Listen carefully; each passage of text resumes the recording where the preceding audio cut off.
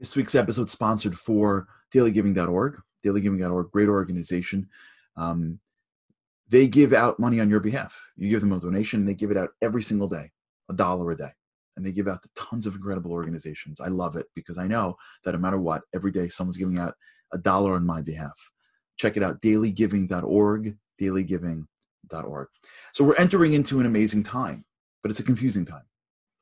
Judgments, high holidays. How does it work? How are we being evaluated? What's God looking at? What are the things that we can do now to prepare ourselves for Rosh Hashanah and Yom Kippur?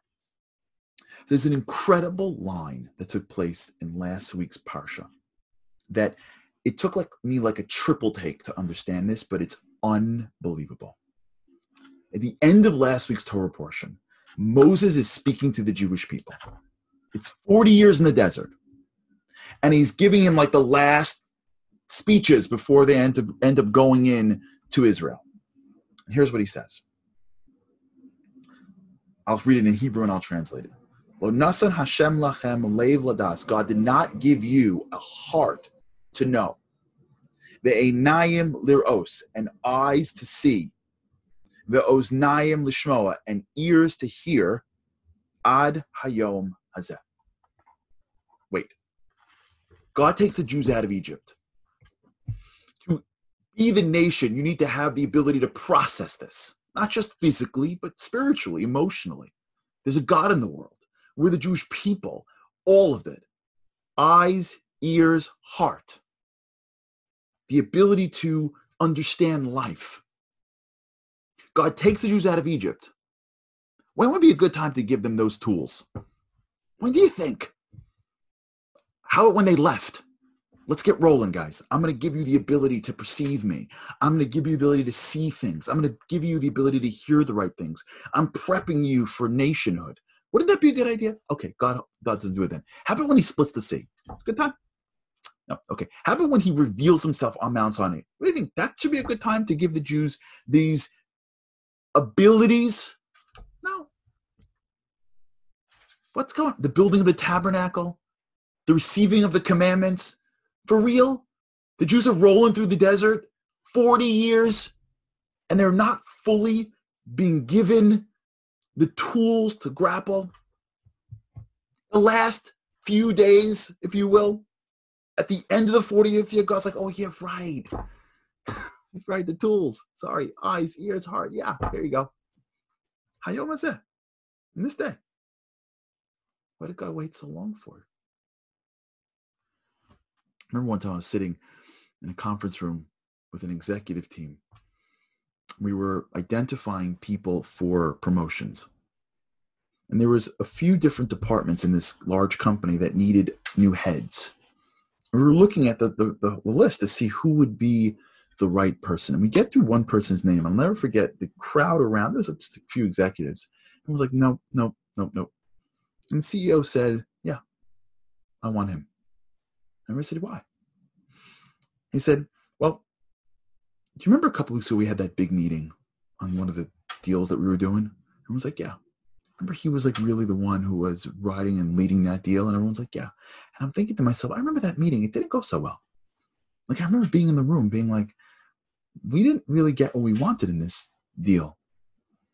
And the CEO goes, do you remember the deal didn't go so well? I'm thinking, yeah. Like, where are you going? You mean the guy who didn't run the deal well should run the division? CEO said, do you remember what happened afterwards? I'm thinking back. We had this big meeting. And it didn't go so well. And afterwards, we all sort of like huddled. And then we all left.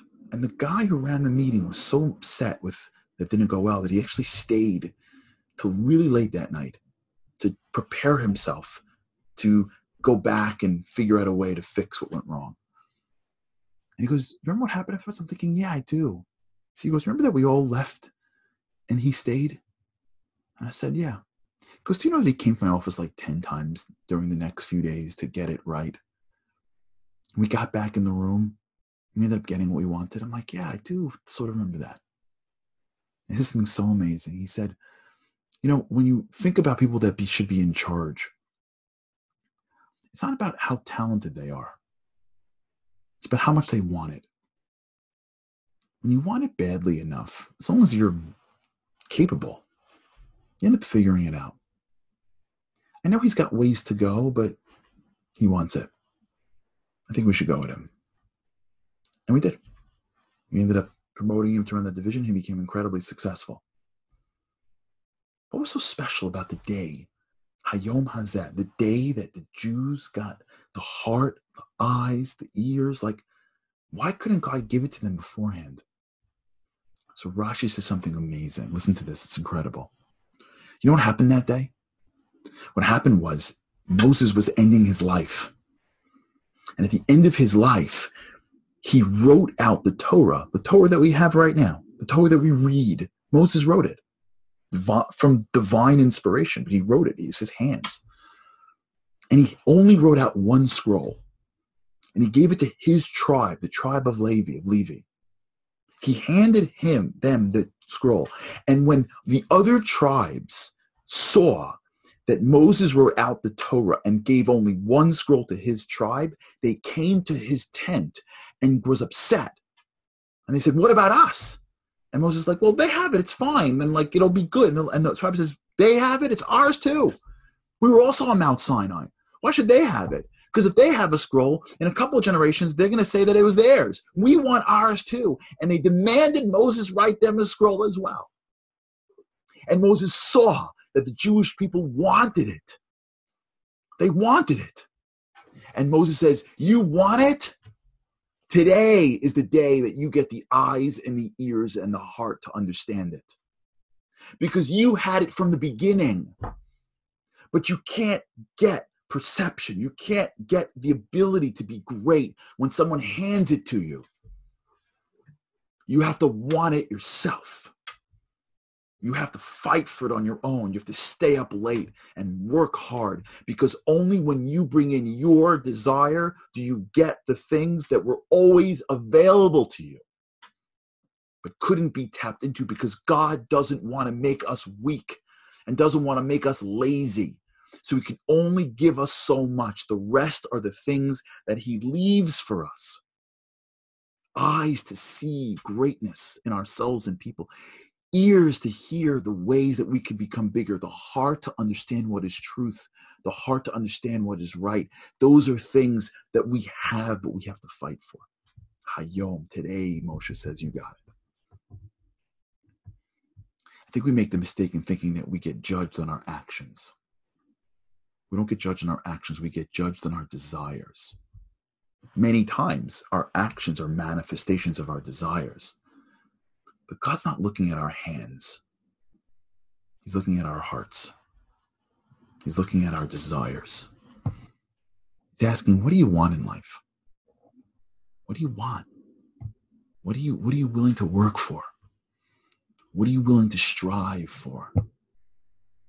That's the prism of this period of time.